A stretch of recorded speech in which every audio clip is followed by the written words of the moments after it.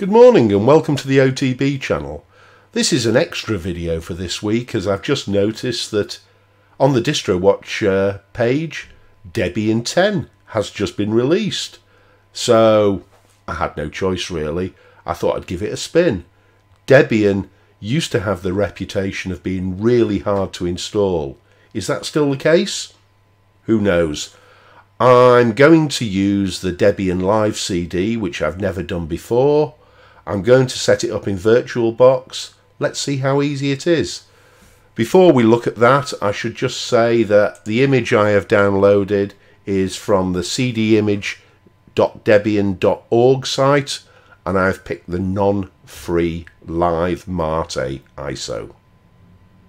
Now, I've run Debian, plain Debian, for a fair amount of the years that I've been playing around with Linux. In fact, it was my go-to system from around 2009 to 2015 when I eventually hopped over to Ubuntu and to Arch Linux.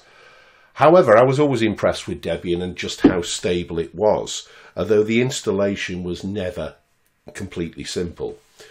So I thought I'd give it a spin again now that Debian 10 has been released.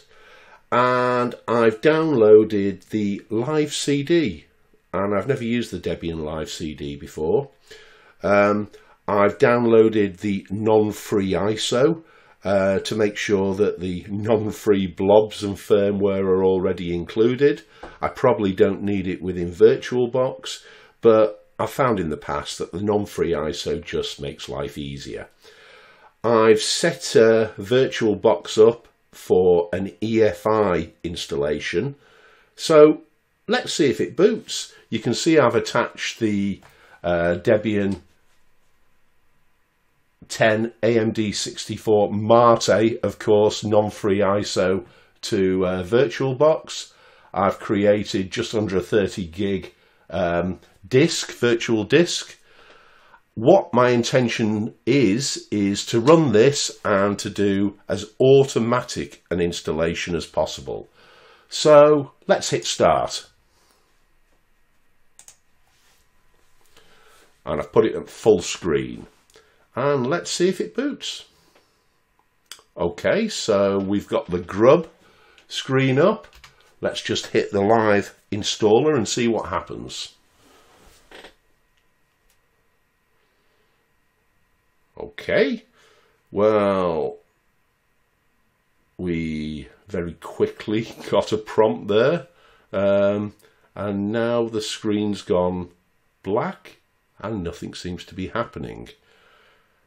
This could be because things are happening in the background, but I have to say that for a new user, this might be quite disturbing.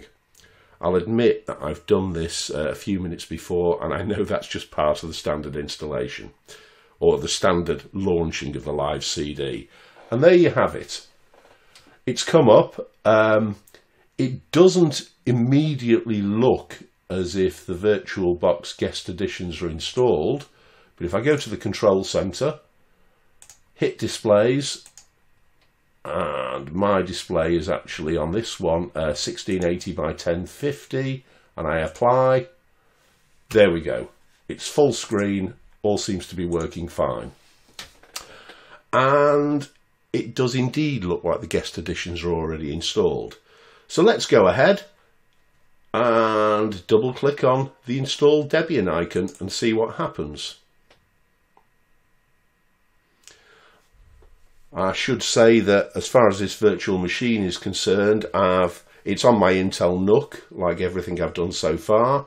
I've given it 2 threads of my i5 processor, and I've given it 8 gig of my 16 gig of RAM, which should be more than enough. So it's asking me to pick my language.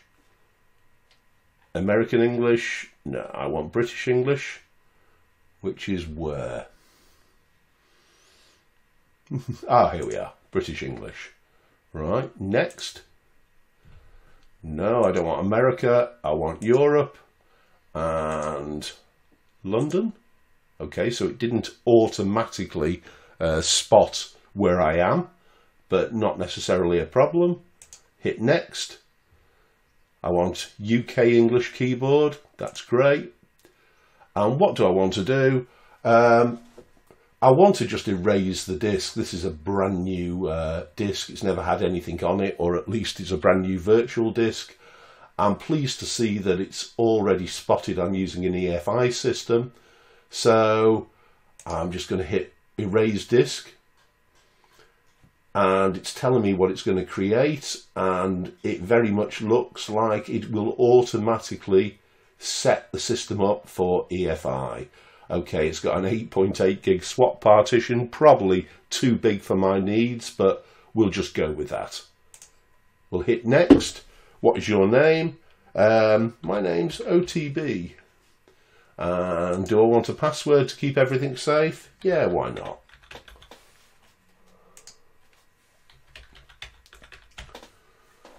Login automatically without asking for the password? No, I don't think we're going to do that. For security reasons, it's never a good idea. Okay, so it's now telling me what it's setting up. It's setting the time zone as Europe, London. The system language will be set to British English. The numbers and dates locale will be set to British English. It's given me an English UK default keyboard. It's spotted the disk as dev SDA. It's setting it up with a GPT partition table, and it's creating an EFI partition, a FAT32 EFI partition of 300 megs. It's giving me 20,816 megs for my root partition, set up as ext4, and it's creating a swap partition there. Okay, and it's also saying it's going to set up a new FAT32 partition with the mount point boot /EFI and install Debian on the new ext4 system partition. Okay, all good. And off it goes. I'm just going to allow this to run now, and we'll come back once it's finished what it's doing. So that's all done. On my system, I started this installation at 11:35. It's now 11:40, so it took 5 minutes to do the installation. Not bad. The CPU usage during the course of the installation didn't really go above 25%, which was pretty good. It seemed to stick on 26% for a few minutes, but then suddenly took off and completed very quickly. So far so good. Let's see what happens when I restart. As you can see, it's all been done. There was no additional interaction required from me. It was just automatic. So let me hit done. And we boot straight to Grub.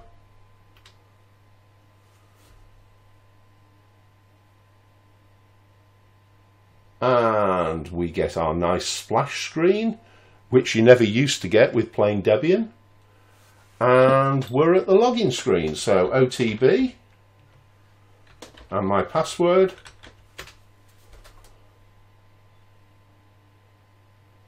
Done. My goodness, Debian used to be so hard. I remember in the days of Debian Sarge, it took me hours and hours to do my first installation. We've got a nice minimal Mate installation. That's absolutely great. What can I say? It can't get simpler than that. Let's have a quick chat. So that's it. I have to admit to being a little bit stunned. When I first tried an installation of Debian back in the Debian Sarge days, I failed multiple times installing it. I did eventually get there, but it took a long time. Now though, with this live CD, it's as simple as Ubuntu. 5-minute installation. What could be easier? Back in the day, Ubuntu was released as an alternative to plain Debian because Debian was seen as the geek operating system, not for normal people really. Ubuntu was for human beings. Well, it looks to me like Debian's for human beings as well now. I'd suggest that everybody give it a go, even if you just do it in VirtualBox and play around with it. Brilliant, great progress, plain Debian, as stable as they come. So that's it, a quick video. Have a great weekend everyone, and I'll see you next Saturday.